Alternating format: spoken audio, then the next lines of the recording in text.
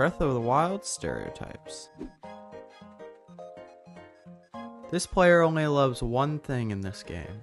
They do everything together.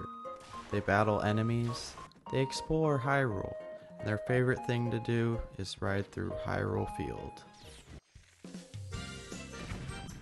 The psychopath is probably the nicest person you will ever meet. They have respect for dogs. They are really nice to their neighbors. And they always keep their prized possessions. They never sell anything, has 999 of everything, and will never use good weapons in fear of they might break. You also probably notice they have some interesting clothing tastes, and most of all, they love to show their wealth as long as you don't touch it.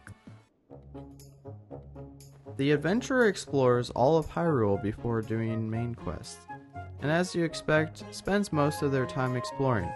They've also pretty much been everywhere, and the main quest line is more of an afterthought for them. These players were not given this name because everyone fears them, but that they fear everything else. And what I mean by that is they literally fear everything, and will literally use ancient arrows for every encounter. The challenge runner has way too many hours in this game and got bored pretty quickly. So they ended up coming with these challenge runs to give them, well, a challenge. The glitch abuser, well, speaks for itself.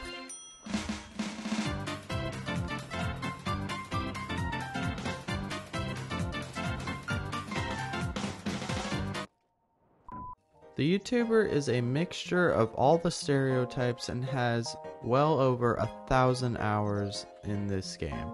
And the last time they touched grass was 2 blah blah blah blah blah this years ago.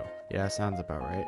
Thank you to my community for all these amazing ideas and inspiration. But yeah, thanks for watching. God bless and see you later.